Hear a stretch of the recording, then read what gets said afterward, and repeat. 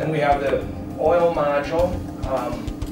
This is the 2014 module, which will be releasing to production. This one has 2 filters on it and a priming pump. The ones that we currently have right now are still the 3 filter, but next year we'll switch to this. A lot of the changes that we're having right now that we'll make on the green GHG14, a lot of that hardware change will just automatically carry over. As a matter of fact, we decided this week that the diagram that you see now will start to be put on in September. September? Okay, so this will be just a change that they'll see out in the field. And I know the first phone call is going to be, you guys forgot one of the filters.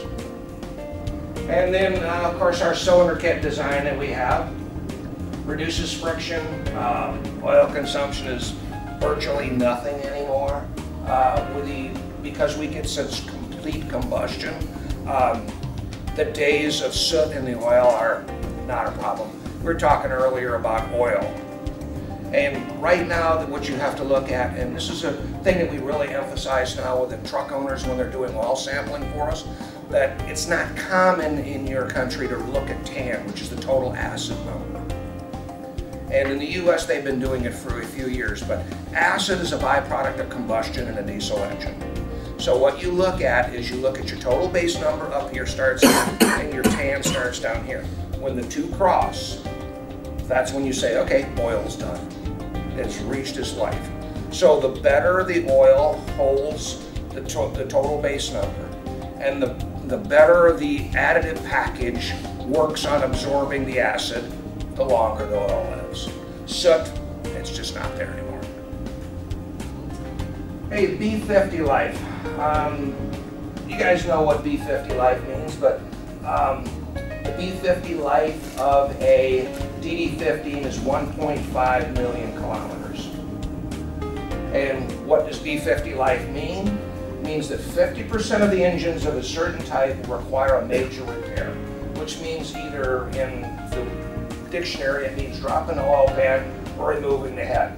A lot of times you'll see it called average life to overhaul. Just to give you a little perspective, back in the ADR 8000 12 liter, the old 12 liter Series 60, the B50 life was 1.2 million kilometers. 14 liter ADR 8002, we jumped it up to 1.6, and now we're 1.9. So the engine's just designed to live a lot longer now. Single slab block design, the more rigidity, Pam will show you some of this. Single slab head, with the clamping load of the head bolts, you'll get to see the machine out in the plant that torques that. And then again, the asymmetrical turbo. It's the turbocharger itself today goes back to like an EPA 90, would be like an 94 engine. I mean, no wastegate, no VGT, no nothing, just a little cheap old turbocharger that goes there. And for maintenance-wise, it's a great thing. Here's our ratings that we have right now, and as I said earlier, we offer these, but nobody wants them. Everybody wants this guy right here, and I don't think we've sold one of those, but back in the day when we were working on this, somebody said that this was required, and there again, it's a rating that we don't use. 560, 1850, that's what everyone would like. DD13 and DD16 both have torque curves that are very impressive, along with the 15. That it's a very flat torque curve between 1,000 and 1,600 RPM.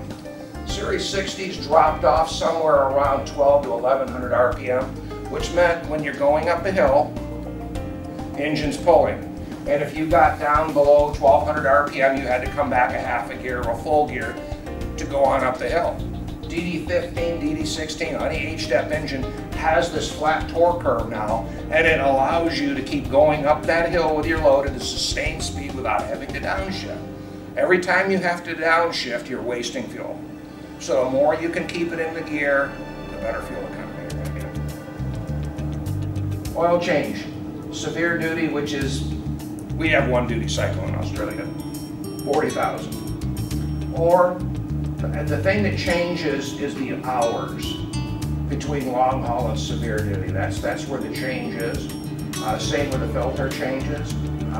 Significant point here is that you would just do an initial valve lash at 100, then 500, and then every half a million after that. Diesel particulate filter, we have 2 codes.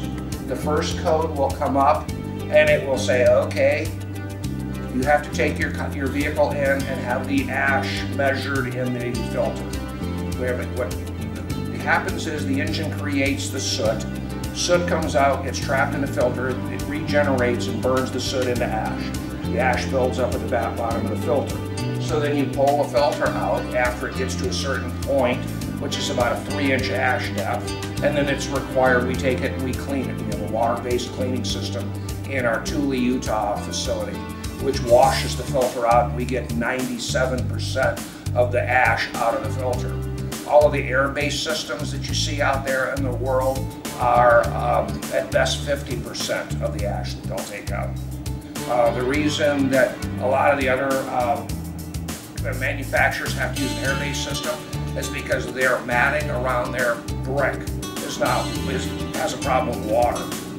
I mean, ours was designed for water because we wash them with water. So it makes our filter a little bit better, easier to clean when we can get a longer filter life. But typically what will happen is you'll get your initial check engine light somewhere between 400 and 500,000 kilometers. That's based on duty cycle. The engine looks at how much fuel you burn, how long it's been under load, how fast it's going, uses all these calculations as there's an ash counter, and it counts down. Once it gets to a point where it'll turn your check engine off and say, okay, you gotta go get this checked. You got 16,000 kilometers after that before it comes on. You're gonna get a light then, you're gonna get a check engine light that comes on between 9 and 2,000 and 10,000 hours, 16,000 kilometers again. And then what has to happen then is it will depower you by 50% if you haven't taken it in. Take it into the dealer, they have replacement filters, so they'll pull your filter out. They'll measure your ash depth. We have a predetermined pattern they measure the ash depth. If the ash depth is still acceptable, they put the filter back in, new gaskets, clamps, reset the timer, away you go. If it's to the point where it needs to be cleaned, they'll put a replacement unit on, then they ship the old unit back here and then we clean them. So far, the ones that we've been looking at a half a mil, we're able to just take them out and check the ash and put them back in. Not had to replace one yet due to the ash accumulation.